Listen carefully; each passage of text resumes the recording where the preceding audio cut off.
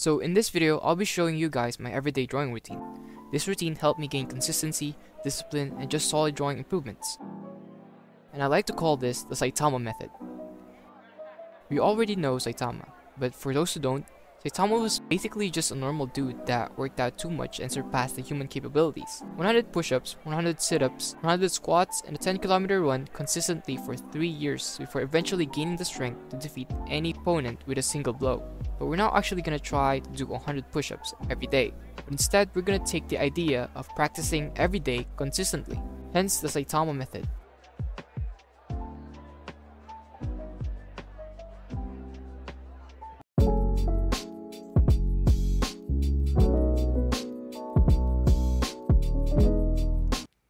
So a year ago, I wasn't good at drawing anatomy until I decided to dedicate a tiny portion of my time to drawing every day until it became a habit.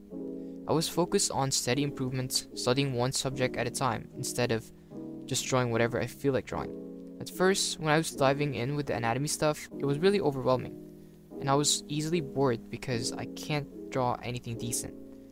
Even though my favorite artists draw so flawlessly good, I thought maybe they have some sort of secret technique that I didn't know about. So I just did what every self-taught artist would do. Watch a bunch of drawing tutorials on YouTube. So I watched professional artists, hoping I would find a technique to get better.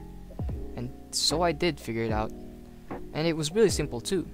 It was just start practicing. But you probably heard this a million times already. But if you're still struggling like I was a year ago, then you should ask yourself, what exactly should I be practicing? Now that depends on what you want to draw. Now this is really important. When I got into drawing, I wasn't really sure what exactly I wanted to draw. So I just started drawing whatever I felt like drawing. In my head, I thought maybe if I just draw long enough, I'll probably get good. But at that time, I wasn't really studying or actually learning how to draw. I was just scribbling whatever I think is cool. So I really wasn't going anywhere. You can't reach your destination if you don't even know where you're going. Think of an art that you want to create. Once you find something that you like, work towards that goal piece by piece. Just like Saitama, he wanted to get stronger, so he worked hard as much as he can. At the end, he was able to achieve his goal because he stayed consistent and dedicated. But of course, learning how to draw and getting stronger are two different things. Anyway, let's get to the actual drawing part.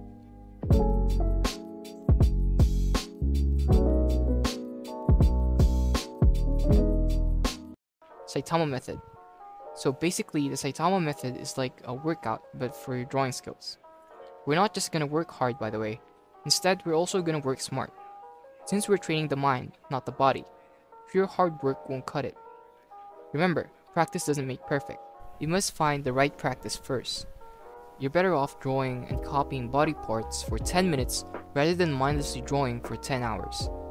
Let's say I wanted to learn about anatomy because I wanted to draw some anime characters. So what I do is divide the anatomy stuff into parts and study them in different time frames, so I wouldn't be overwhelmed by everything. This is not an in-depth study of the anatomy, by the way, but of course I can make one if you guys like.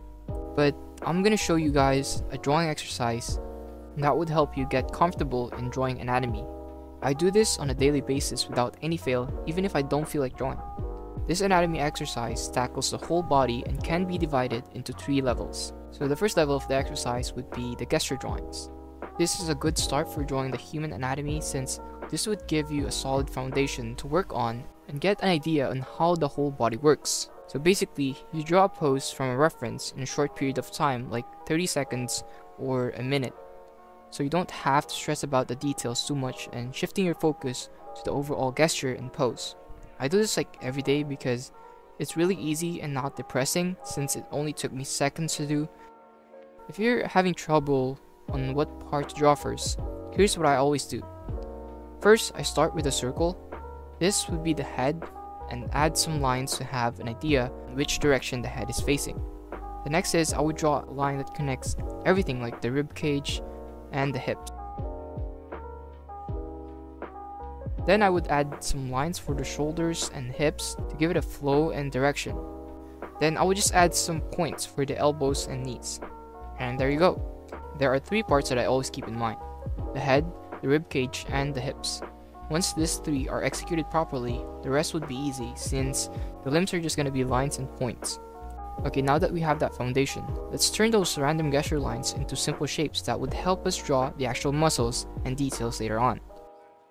After spending thousands of hours doing this, I've developed a better understanding of the body that helped me simplify it in 3D form. So this is how I basically perceive poses, since I practice it countless of times. And I'll just draw that without being overwhelmed about anything else.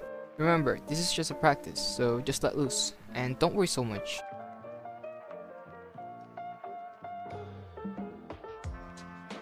Okay, now for the final level, which I do at the end of the week after those studies and practice. So I draw poses from memory and just create some full characters. This is a great practice challenge to apply what you learn and maintain those information. At first I didn't do this because I was really intimidated and I can't draw anything decent. So I just stuck with drawing with more reference until I got comfortable enough to draw from my memory. Patience and dedication is key to all of these. You can practice an hour, 2 hours, or even 4 hours a day, but you still wouldn't be good tomorrow or the day after. But if you stay consistent long enough, I'm sure you're gonna master it. Trust me on this one.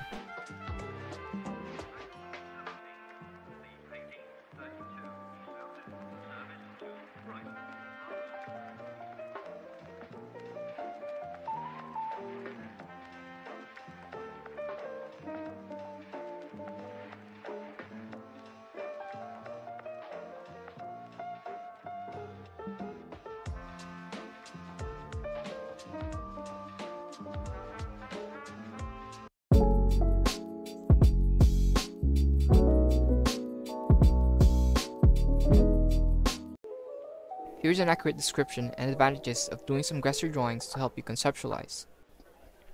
Gesture drawing is a technique used by artists to quickly capture the essence and movement of a subject. It involves drawing a series of loose, quick sketches that convey the energy and flow of the subject's pose and movement. There are several benefits to using gesture drawings as an art form. Firstly, it improves your observation skills as it requires you to quickly observe and capture the subject's pose or movement. This can help you understand human anatomy and movement better. Secondly, gesture drawing enhances your creativity by allowing you to experiment with different styles, techniques, and compositions. It also stimulates your creativity and allows you to develop your unique style. Thirdly, it helps you to develop your hand-eye coordination and muscle memory. Gesture drawing requires you to make quick, accurate marks on the paper or your digital canvas, which is a great way to improve your sketching skills. Additionally, gesture drawing is often used as a warm-up exercise before beginning a more detailed work. It helps you to loosen up your hand and get you into the right mindset for more complex work. Finally, gesture drawing is a fundamental skill for animators. It helps them to capture the movement and flow of their character and provides a solid foundation for more complex animation techniques. So overall, gesture drawing is a valuable technique for any artist to practice. It helps to improve your skills, stimulate your creativity, and provide a solid foundation for more detailed work. Alright, so hopefully this video helps you, and if it does, feel free to sub. And remember, always move forward.